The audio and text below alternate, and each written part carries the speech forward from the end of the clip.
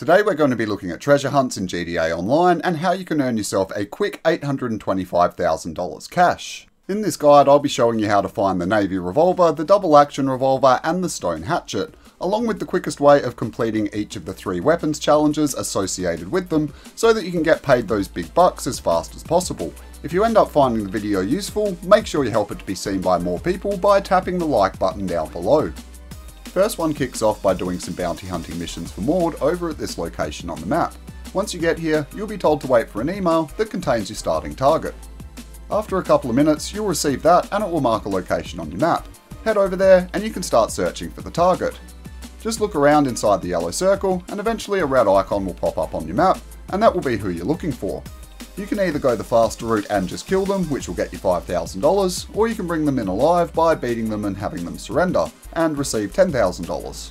Once you complete 5 bounty hunts for Maud, she will let you know about some nearby treasure. Make sure you head over to this icon on your map and check it out. It's going to rake in all kinds of money. Upon your arrival, you'll find a box on the ground. Inspect it and you'll receive the Stone Hatchet, a totally badass melee weapon that's not only completely free, but will also help you earn $300,000 with the kill challenges that I mentioned earlier. Don't worry about that for right now though, there are 3 treasure hunts in total, each of which come with a unique weapon and a kills challenge, and I'll be showing you a really easy way of completing all of them at once when we're done collecting the various treasures. The next hunt on the agenda is for the Navy Revolver, and it can be started at any time by investigating clue number 1 on this map. The first 4 clues have fixed locations, however the final clue is randomised and can appear in one of 5 places. The first clue is located up at the top of the map towards Paleto Bay and can be found here at any time of the day or night. After you've found the first one, it's simply a matter of working your way through the next 3 clues before we get onto the randomised location towards the end of the hunt.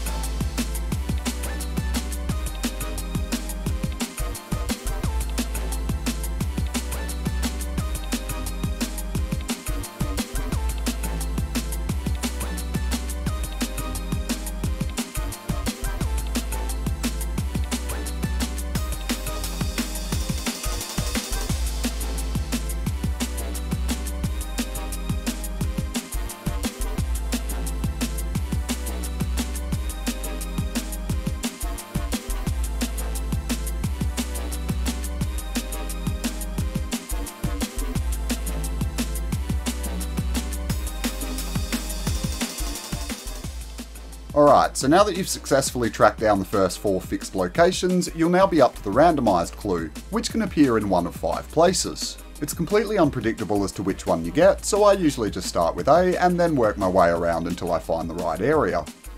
When you search the correct randomised location after finding the first 4 clues, there will be a big black van that looks like this, that also has a very macabre sight in the back, but try to ignore that for now and investigate the clue so we can keep that money train rolling. Shortly after inspecting the van, you'll receive a text from a very angry killer that doesn't like you snooping around his crime scenes. Yep, unfortunately he's now going to be coming after us, but as long as we're prepared, it's not really going to be a big deal. He'll only attack during the hours of 7 PM and 5 AM, and in wide open spaces within the Sandy Shores region, so make your way to the airfield or a similar open area like this. When you have successfully killed him, you'll be rewarded with the Navy Revolver, and yet another kills challenge, which I'll be covering after the final treasure hunt that's coming up now. The next treasure hunt gets started after receiving an email that looks like this, which will show you a photo and mark the relevant spot on the map for you to explore. There are 20 possible locations though, so it's likely it won't be the same one that I got. Every so often it glitches and the marker doesn't show up until you're nearby, but don't stress if that happens. I'll include a link in the description below that shows the various locations that you can match with the email to find where you need to go. Once you get close, you'll start hearing a chiming sound, and when you see the clue, investigate it and you can get things underway. You'll then have 3 new locations marked on your map, all of which will contain a clue that you'll need to discover before being able to get your hands on the Double Action Revolver. And then just do the same thing that you did in the last hunt, follow the path that I take in the upcoming clips, and you'll be as good as gold.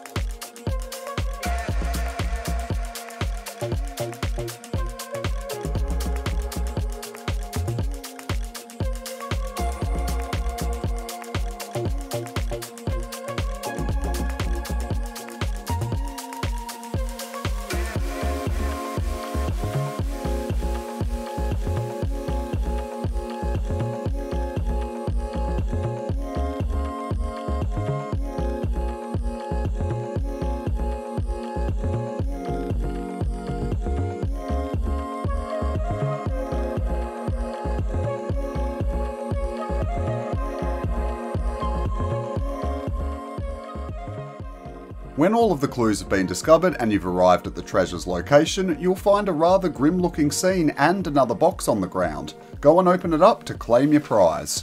For some reason the animation decided to make my character invisible, but there you go. Double Action Revolver, baby. Now that you've grabbed that, you'll be informed of the final kills challenge, and a friendly little reminder that you'll need your account linked to the Rockstar Social Club in order to participate. Consoles prompt new players to join Social Club every time they boot up the game though, so you've likely done that already. The best way of completing the 3 kills challenges and earning those big payouts is by starting a contact mission. You can do so by going to the main menu, then the online tab, quick join, play job, Rockstar created, and then missions. There's a good few options here, but I'd suggest going with the mission called Peer Pressure. You don't actually have to complete the objectives, and it will provide you with a steady stream of NPCs that you can use to rack up the kill counts needed for the challenges.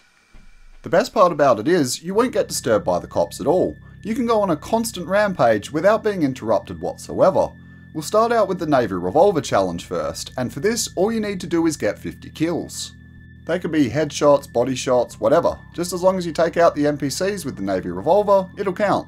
Then, when you're finished and all 50 have been taken out, you'll get a message pop up saying that the challenge is complete, and you'll now be $200,000 richer. Next up, we'll do the Stone Hatchet challenge, which is honestly the most fun and easiest of the bunch. Access it via the melee section of the weapon wheel, and then just unleash absolute hell on the local population. When you've slashed your way through enough NPCs, you'll be notified that you've completed the challenge and get hit with a $250,000 reward. Finally, we've got the Double Action Revolver challenge, and this one requires you to take out 50 people. However, in this case, it's specified that only headshots will be counted, so make sure you take extra special care to line up your shots properly before firing. Same deal as before, once you're done, you'll be informed that the challenge is over, and you'll be the proud new owner of $250,000. And on that note, it's pretty much a wrap for all things treasure hunting in GTA Online. If the video helped you out, please hit the like button for me, and if you are new around here, then make sure you think about subscribing as well. I'm a Rockstar Games exclusive channel, and I cover everything GTA Online has to offer. Until we meet again folks, I'm Red Nitrate, and I'll catch you on the next one.